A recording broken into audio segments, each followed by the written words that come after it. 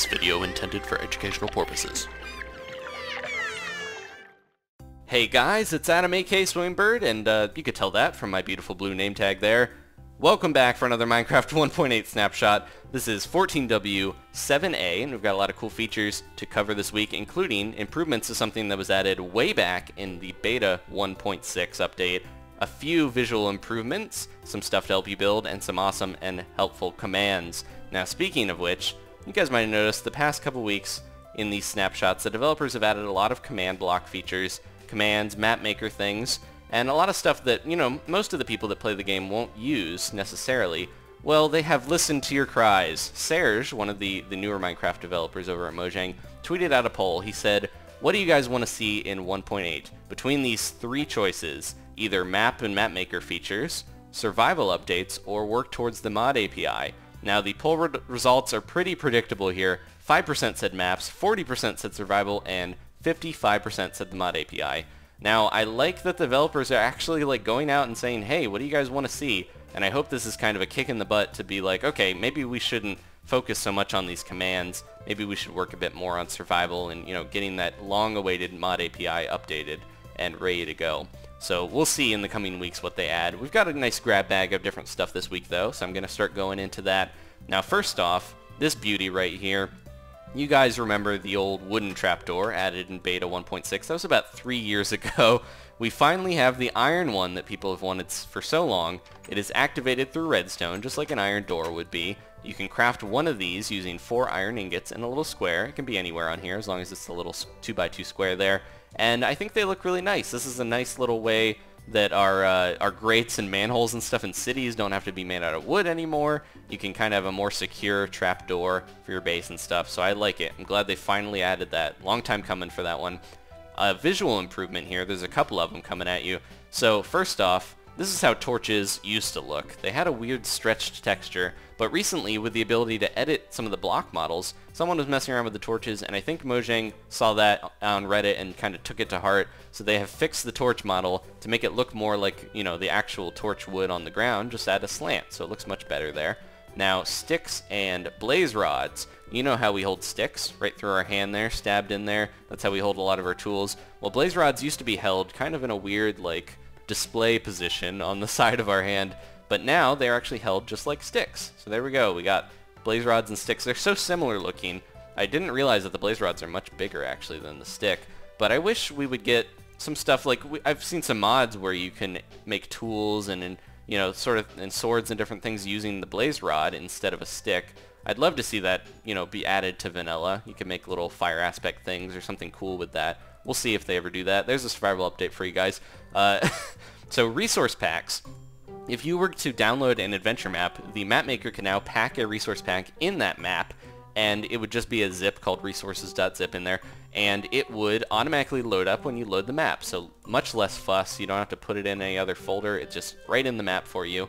Block coordinates. Now, if you go into F3, you notice that a lot of this has been cleaned up with coordinates and stuff. Well, there's a new little thing here. It will now tell you at the bottom, looking at. So if you hover over a block, it tells you the coordinates of that block. So it's very useful for building here. So you could say, oh, this is at this coordinate, and then, you know, set your base of different stuff and help you count out building materials and stuff a lot easier now, because you don't have to be standing right on it. You can just look at it and it tells you what it is. So that's a nice little update.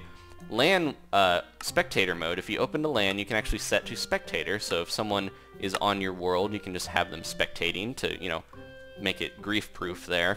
So we've got a really cool feature here that I think could be useful for servers and map makers alike.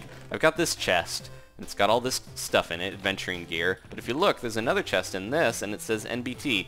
Well, now we can actually do control pick block on a chest or a command block, and it will give us that, but it will let us place it down, and it keeps the data in there. So this is all the stuff that was in that one chest, but I was able to place it again. Same with command blocks. You can control pick block, and then when I place this, you can see the command is all in there. I don't have to put it in. So it's a very useful way to pack, you know, copy stuff, put it over. You could do this to make little survival kits for a server, and then just, you know, give them to somebody, and they can carry them around, pop them open when they need to get, you know, the food and potions and stuff out of there. So that's a nice little welcome addition. Another thing with command blocks, I've got a few in here with different commands. You can actually place them with dispensers. So this is a random one. If I keep hitting it, we'll get different stuff. There's a bat, there's an ocelot. I've got also a mushroom one in here, but it'll randomly pick one of these. So this is a way you can kind of vary commands and just have them pop out if you want to have some type of random element to it. So this is one of the cool new commands over here. This is the execute command. It will actually target a certain entity. This will target a ghast. So I'm going to pop a ghast out of here. I'll let him fly up, and then we're going to trap this ghast, Ghastbuster style. Let me smack this as soon as he gets high enough. There we go. Trapped in glass.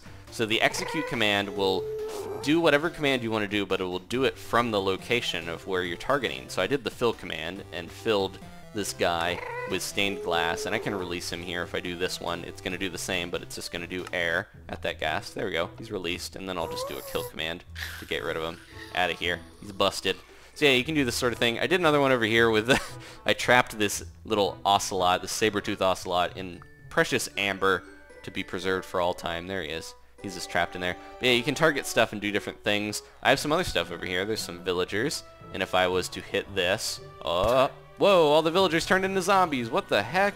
And then, bam, they turn back into villagers. So this is just targeting the villagers in this radius here, and it's summoning a zombie in their place, and then it's killing the villagers to kind of make it look like they burst out of the villager skin. That's kind of cool. And then this one is just targeting all of them, summoning a villager and teleporting the zombies way below the ground. So you don't actually see them die. They're way below bedrock dying into the void. This is kind of a cool little thing you can do with execute. One little thing here, one last little thing. So if I hit this, we have a redstone clock going very fast, and this execute command is actually going to clone the block that we have over there, the skull. So if I pop this, and then I have this one over here that is going to just replace the skull with air, and if I shoot an arrow, it's going to make a skull, and you can see that skull fly over, and as soon as the arrow hits, it just kind of puts it down there, but it flies really high through the air, you know, whoosh, there goes the skull. Oh, that one fell. There we go. It'll kind of target the arrow and go along and that little thing. Let me turn that off. Pitter-patter of little redstone blocks there. But just some of the things you can do with the execute command are pretty cool. Over here, I've got a little area. So if you wanted to like set up a puzzle to get into your base or something like that, you could look at these two little things. So this is very similar to the clone command. We have this one. See if you can tell the difference. And this one. Pretty obvious. This zombie head is facing in a different way. So this command is called test for blocks, and it's comparing the coordinates here of the first part. This is the first coordinate on this corner. This is the second up in the air, and then the third coordinate is, you know, showing where the other one is marked out. And you can set all these. Masked will make it so it doesn't count air blocks. So when these are different, it'll compare the two, but when they're different, nothing happens. But if they're the same, they will actually trigger a comparator, and there you go, that activated to show you that they're the same. So you could use these for little puzzles and stuff and maps or different things to let somebody into your base. They have to know the right password of how to lay things down. So it's pretty cool. Very similar to the clone command there. So over here, we've got some crazy inventory stuff. This is another way you could do little RPG powers and stuff like that. I'll go through real quick. So this one actually tests where your inventory slot is, or what's in an inventory slot, and you can actually use a comparator. So I have this set up where if I was to put on these leather boots, bam, we have a speed boost. So this is the type of thing where it's like, maybe you want to make diamond armor really slow to move to, you know, balance it, and maybe make leather armor give you a little boost because it's so much lighter, that sort of thing. I can also do it with gold. I have another one set over here with the gold boots, and it's checking slot 100B for little boots there. And now, because gold can be easily enchanted, I have a crazy magic jump boost, so it's giving me that effect. If it's not on me, then it will go to the other way, and it will not light this, and then it'll light it up and just get rid of my effect there, so you can not have your potion effect immediately after you take it off. I've got one here too that's pretty crazy. This is checking for the last slot in my inventory to make sure it's selected and make sure I have this item in here, the Cursed Blade of Dunkus. This is it here. It is a very powerful, sharp, burny sword, but the only backdraw is, you know, backlash there from using it is that it's a double-edged sword. I have to deal with this blindness as I kill these villagers, these innocent villagers, but as soon as I toggle off of it, it goes away.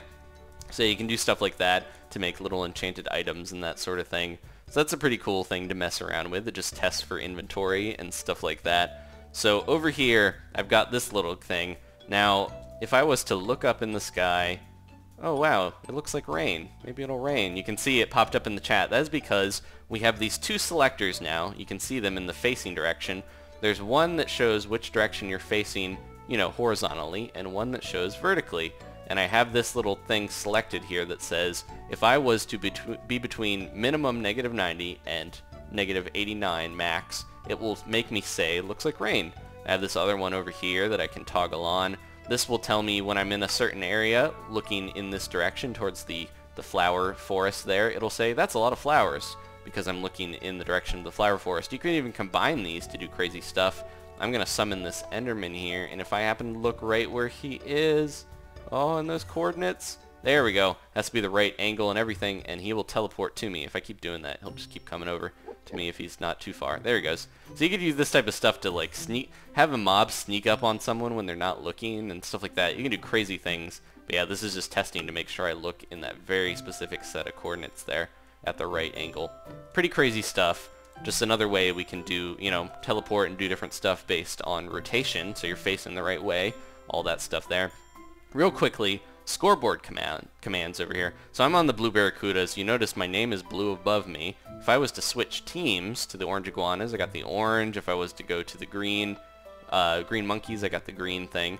That is because we have this new thing called name tag visibility, and you can actually set it. If you're on a team with the scoreboard, it will actually tell you if you want the name tags to be visible above you, if you want to hide it for other teams, hide it for your own team, or always have it visible. So you could use this to actually play a lot of games, and if someone's hiding behind something, normally they would have to like duck or, you know, sneak around to not have you see their name tag. But using this little improvement, we can make everyone's name tags not visible to make the game, you know, a lot tougher and a lot more fair. You can't just see someone through the walls. So that's kind of a nice little thing, and you saw it changes with the team color, which is pretty awesome. You can even see it in the inventory.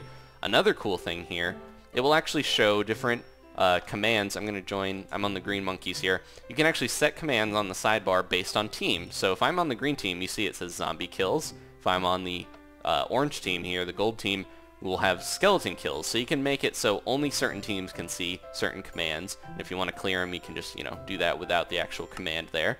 So that's a nice little update. There's a couple new things you can do with the scoreboard too. I set this up. This is Blacksmith Simulator 1314. In the Middle Ages is when it came out. So if I wanted to, I need to get back on the blue barracudas, and I have a little chest that I want to get in here. If I go in here, I can earn some emeralds, but I have to prove I am a very good blacksmith.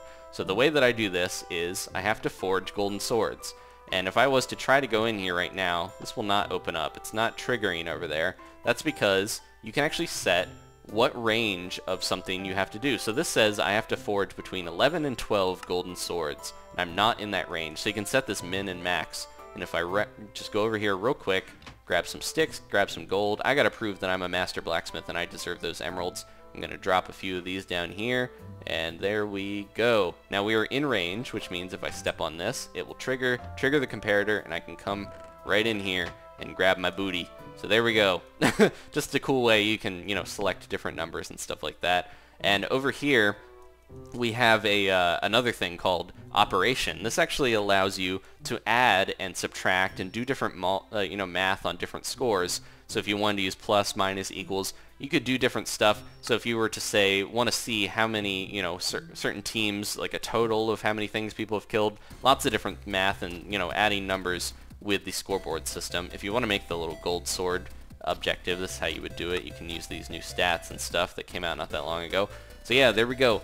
Most of that is the update right there. One other thing, I mentioned the block updates from last week where we had custom block models. If you didn't see that snapshot, you should watch that because it's pretty crazy.